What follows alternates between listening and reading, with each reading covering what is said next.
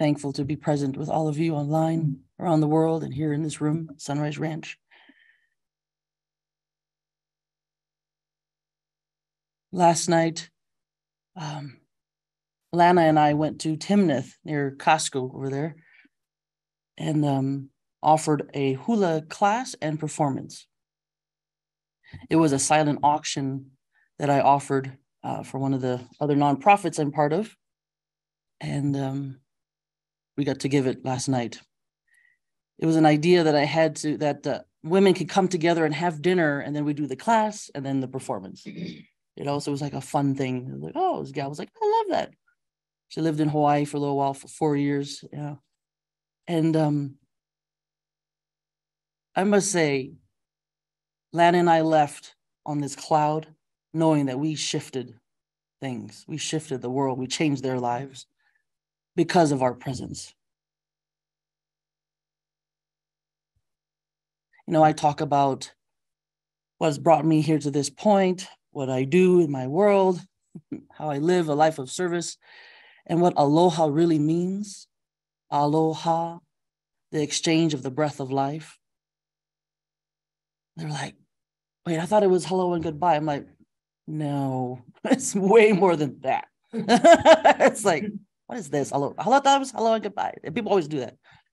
No. It's bringing the breath of life through these capacities in my unique way and exchanging it with you from your unique way. And we create together this beautiful dance called hula.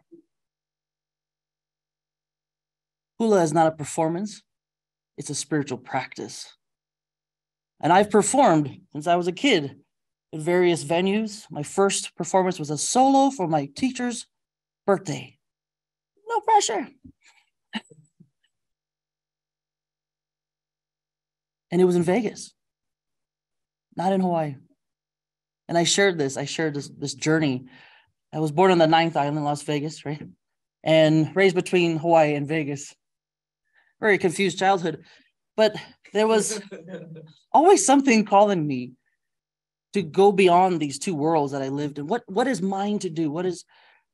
Who am I in these two worlds? Never really understood either one fully or being understood by either fully.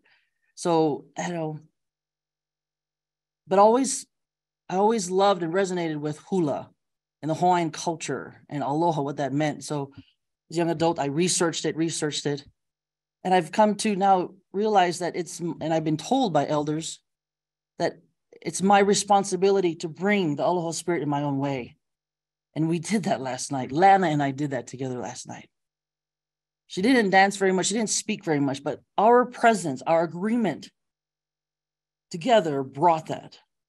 It allowed me to be more present, open to bring it. And then they felt it in themselves, and we brought it together. By the end of our session, people were crying. I jokingly say, like, I made them cry.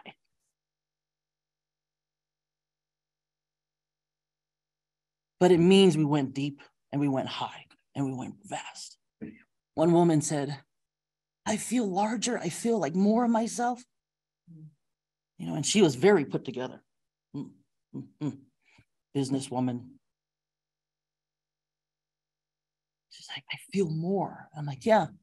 Society tells us, you know, when we told her about primal spirituality, we're born with this vastness of knowing. Kids, right? Babies, they're like, nothing but love, nothing but an expression of love, loving the life, loving the world, the wonder, the awe, the joy. And then society is, don't be so big. Why are you being so bright? Who do you think you are? Oh, you know, then we just start closing in. And everybody's like, yeah. But if we tap into what's moving through us and allow it to flow with discernment, there's still social norms. We have to, be cordial. Don't be rude. Don't shine a diving light in people's eyes. Anybody divers? Like, no? Okay. Maybe it is. Okay. Especially night diving. The dive light is so bright. That's the power we have. That's the immensity we have to bring to our worlds. But we can't shine it in the light and eyes, right? In each other's eyes. But it's a power that we can use to create and stretch into. So I jokingly say, I made him cry. But it's a melting of all that stuff. Don't do this, don't do that, And how do we do that together? We were only supposed to be there an hour. We were there almost 3 hours. They didn't want to leave.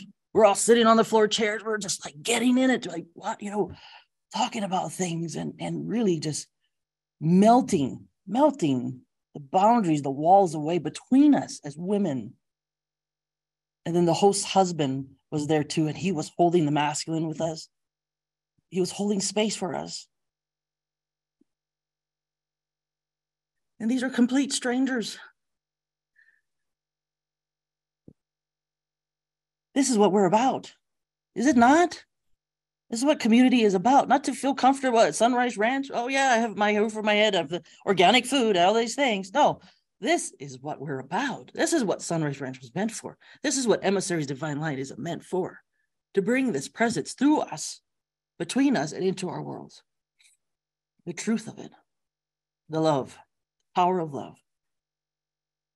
So I believe I'm over my time, but I'm so moved by what we are doing.